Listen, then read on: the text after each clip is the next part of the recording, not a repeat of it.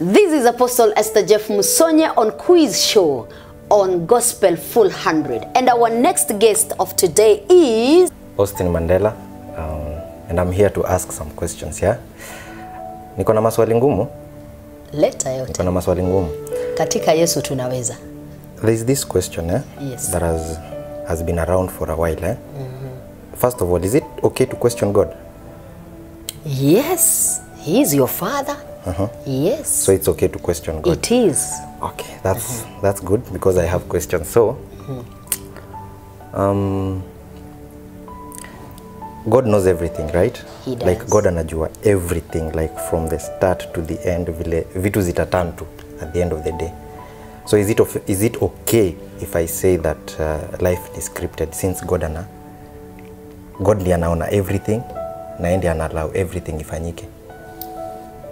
So unauliza kama life is scripted. Yeah. According to him and according to the word of God, who is the Alpha and the Omega, the beginning and the end. He was there before the creation, and after the creation he will still be. Yes. He knew you from your mother's womb. Yes. Life is scripted. So life is scripted. Yes. So does it mean now that kuna wenye wataenda heaven na kuna wenye wataenda hell? Does it mean kuna watu wako doomed kuenda hell? Kama shetani na wenye walikataa neno la Mungu. Kwa sababu Biblia inasema ya kwamba I have given you an open door. I have given you a choice. Choose life or death. So historia mtu kwenda hell na heaven, it is solely your decision. Si Mungu. So hapo si God. Hapo si Mungu kwa sababu hapo si script ya God. Scripture inasema ya kwamba alituumba tumuabudu. Remember Genesis chapter number 1. He created man to worship him. But in verse number 13, chapter number 3 of Genesis, the devil came and deceived man. And the man fell. From there death came. From there sin came to the world. And we were separated from God. It is until Jesus came to reconcile us. Now that one is purely. So from the beginning, God had created man for himself. But because of the choice of man, he decided to take himself to doom. To hell. Okay, speaking of the devel, now that God mwenyewe alishindwa kukaa na devil huko heaven. Yeye alifikiria aje si tutakaa na yeye. Yeye alishindwa kukaa na yeye. Sasa unajua shetani alikuwa na ni Mungu alimuumba. Vile umesema life ya mtu ni scripted. Na alipomuumba shetani, kumbuka alikuwa malaika. Alikuwa cherubim. Alikuwa yeye ndiye alikuwa anaongoza praise and worship mbinguni. Na kwa sababu ya kutaka kuwa kama Mungu, kwa sababu ya rebellion, akaanguka. Na kwa sababu hakurepent, hakukiri, alianguka kabisa. Na yeye mwenyewe ndiye amekataa kureconcile. So what has happened? The devil, kwa sababu alikataa kuomba msamaha, hawezi kaa na Mungu mbinguni na hawezi kuwa, kwa sababu yeye mwenyewe ni Mungu by himself. Yeye mwenyewe alijifanya kama Mungu. Aabudiwe, ainuliwe, ainamiwe. Lakini kama kuna kitu Mungu hawezi samea ni kitu inaitwa blasphemy. The sin of blasphemy Mungu hawezi samea. Na hizo dhambi zingine kama mwanadamu sasa, kwa sababu tumeumbwa kwa mfano wa Mungu. Wakati tuna roho wa Mungu, tunaishi. Na ndio kwa sababu anaishi na sisi na anakubali kuishi na sisi kwa udhaifu wetu. Kwa sababu sisi ni wanadamu tu wa mwili na nyama, lakini sisi ni watoto wake. Kumbuka Mungu anapokuita mwana wake, either unatenda dhambi ama utendi dhambi, bado wewe ni mwana wake. Kwa sababu gani? Anytime he's always waiting for you to repent, and he knows your heart. But then God knows the heart and mind of man. So he knows when you wanaenda kwa shetani direct, roho zao kama Pharaoh alimalizwa. Herod, Mungu anasema, Biblia inasema ni mimi nilikubali kumfanya roho yake iwe ngumu to destruction. Hata Mungu anakuaga na the hand for people for destruction. Angalia Saul, alimwambia usiponibadilisha nitakumaliza. He died as a king. He was with God for only 2 years in leadership, but more than 30 years God was not with him. At times God allows us. The Bible says he will allow us into our own desire, lustful desire. like Sodom and Gomorrah. Anakumaliza tu, like the times of Noah. Anakumaliza tu, lakini the reason anakaa na watu ni kwa sababu, the more anakaa na wewe ni kwa sababu anajua moyo wako. Anajua wewe bado unampenda. What is hindering you is your weakness, not wickedness. God destroys wickedness, but not weaknesses.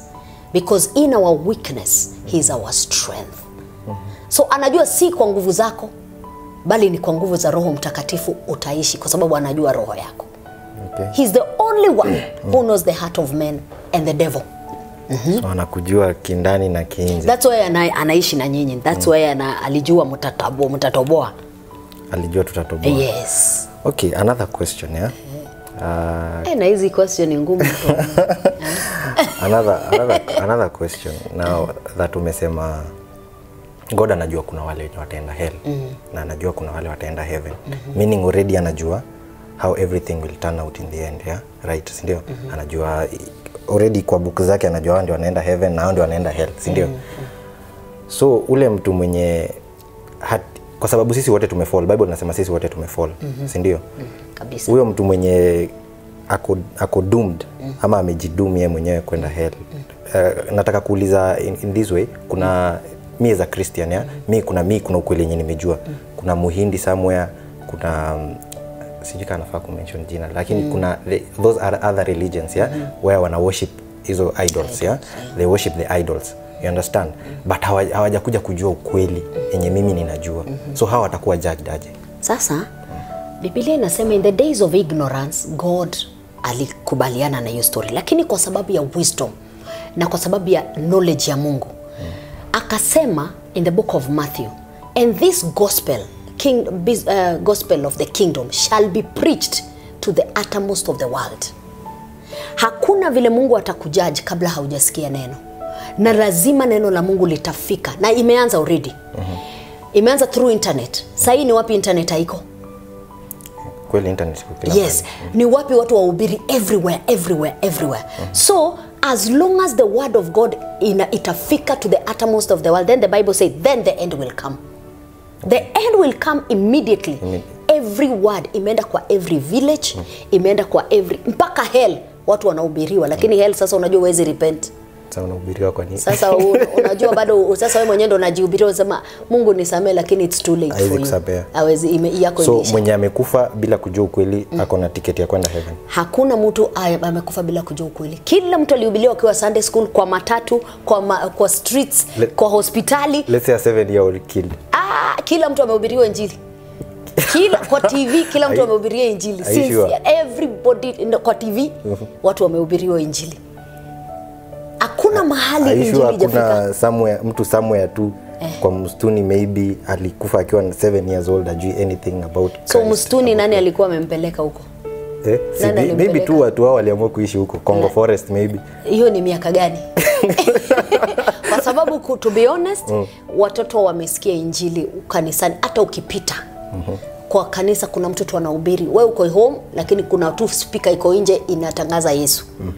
Ukienda mahali popote, nimekwambia kwa barabara sasa ukienda hapa lunch hawa watu wanahubiri injili. Ni nyinyi tu mna ignore.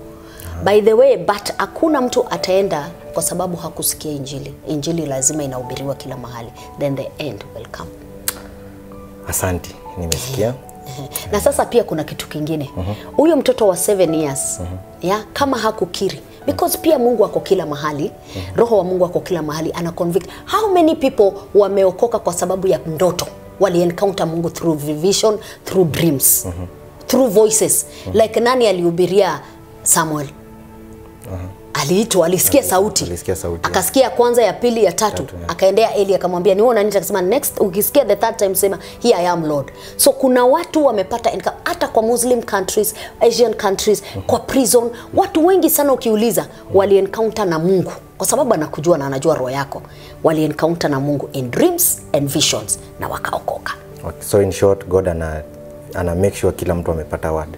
Yes. Hata uwe mtoi, uwe mtu mzima, but in the end ata make sure umepata word. Sasa wewe ndio utachagua kama utakubali ama utakataa. Yes. Asante sana. Today's quiz we were with Minister Austin, who has brought it hot. Serving it hot. But by the grace of God we know this gospel must be preached to every other person, and then the end will come.